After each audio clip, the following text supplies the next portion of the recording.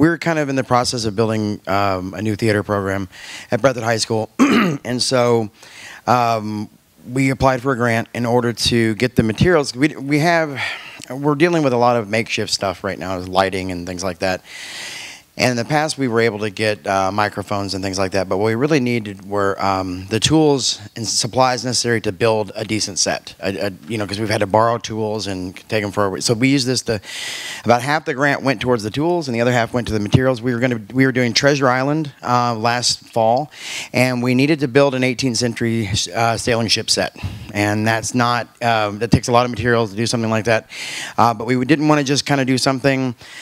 Small that wasn't, we wanted something epic. We wanted something that was going to really just catch everyone's attention, inspire more kids to get into drama, as well as get more people to come to our shows. And we also wanted it to be something sustainable that we could break down and turn into another set later on. All right, so with the grant, like I said, half the funding went to the tools, and the other half went to the materials. As I said, we lack a lot of basic sound and lighting, and we've had to be very creative with our solutions. We've had to rely on others for tools and donations and materials, and ticket sales provide some money, but not quite enough. And so our production of Treasure Island, like I said, half of it went towards circular saw, jigsaw drills, squares, rulers, hammers, etc., and about $500 worth of wood.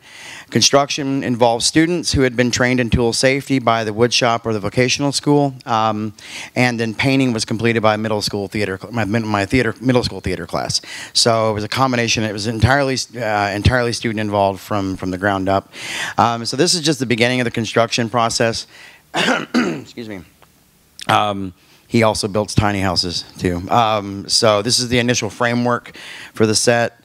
Once it was completed, it just kind of looked like that on the stage, and it starts going up from there. And we built a deck there in the front.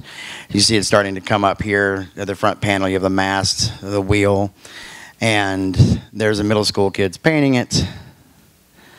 More painting, a lot of painting. And then that was the final product. It's kind of hard to see from here.